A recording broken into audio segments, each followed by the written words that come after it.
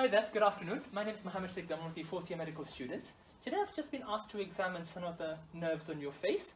This will involve me just having a look at your face, having a feel around it, and getting you to do some movements. Would that be okay? That's Brilliant. Before I begin, can I please confirm your name and date of birth? Yes, it's John Smith, and my date of birth is 4th of the 5th, 1988. Very nice to meet you, John. So first of all, I would like to start off by examining John's cranial nerve number 1, the olfactory nerve. John, have you noticed any changes in your smell at all? No. No? And ideally, I would like to test this formally, but for the purposes of this examination, I shall only leave it at that question. I'm now going to move on to assess John's second cranial nerve, the ophthalmic nerve. John, have you noticed any changes in your vision at all? No. No? I would ideally check both color vision and visual acuity using the Ishihara and the Snellen's charts respectively. What I'm going to do now, John, is shine this bright light into your eyes. Can you, what I want you to do is just focus on my nose for me as I do it, okay?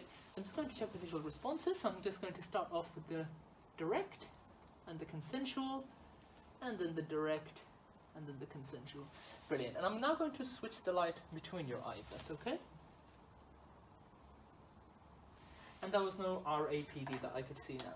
John, can you focus on my nose for me? I'm going to be a meter away. Can you tell me which finger you see is wiggling? I'm now testing the visual fields.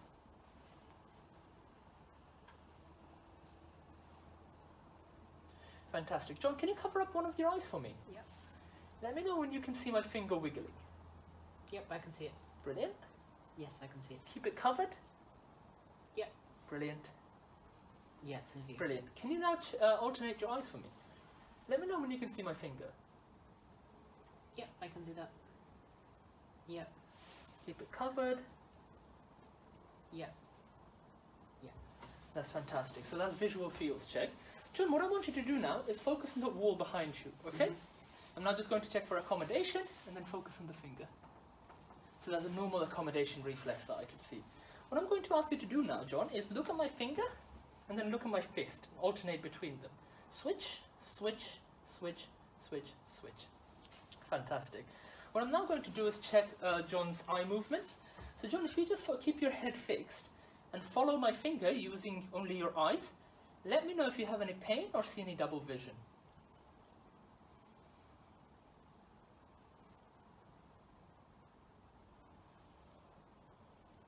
So there's smooth tracking of the finger with no other abnormalities observed.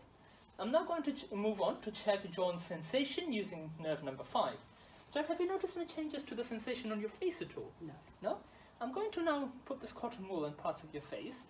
This is what normal feels like. Can you tell me if you can feel it and if it's the same on both sides? Yep. So you just close your eyes for me. Yes, I can feel that. Yeah. Yeah. Brilliant. Okay. I'm also going to check the motor function of cranial nerve number 5 using masseter and temporalis strength. John, can you clench your teeth for me? Normal masseter, normal temporalis strength. I'm now going to move on to assess cranial nerve number 7. John, can you raise up your eyebrows for me? Don't let me push them down. Can you squeeze your eyes shut for me? Can you take off your glasses if that's okay? It might be a bit easier. And don't let me pull them open. Puff out your cheeks. Don't let me push them in. Give me a big grin. That's brilliant. So that's normal function of cranial nerve number 7. Have you noticed any changes to your sense of taste at all, John? No. No? So there appears to be the normal sensation of cranial nerve number 7. And ideally, I would also check for the corneal reflex as well, incorporating both cranial nerve number 5 and cranial nerve number 7. John, can I ask, have you noticed any changes to your hearing at all? No changes. No? I'm just going to do a crude hearing test. Sure. Can you just tell me the number I whisper in your ear? 35. 48. Brilliant, okay.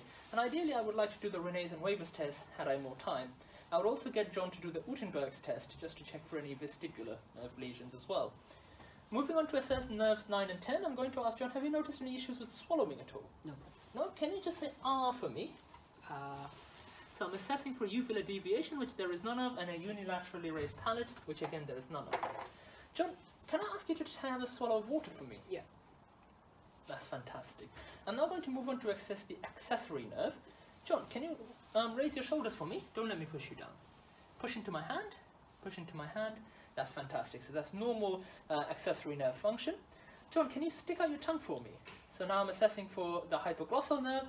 There's no tongue fasciculation and it's not deviated to any specific side. John, can you push your tongue to the side of your cheek? Don't let me push it in. And the other side, don't let me push it in. Thank you very much, John. So hypoglossal nerve seems intact as well. That concludes my examination. So in summary, I performed a cranial nerve examination on this 23-year-old gentleman. I did not find any specific lesions of any of the cranial nerves, and all cranial nerves through 1 to 12 were intact.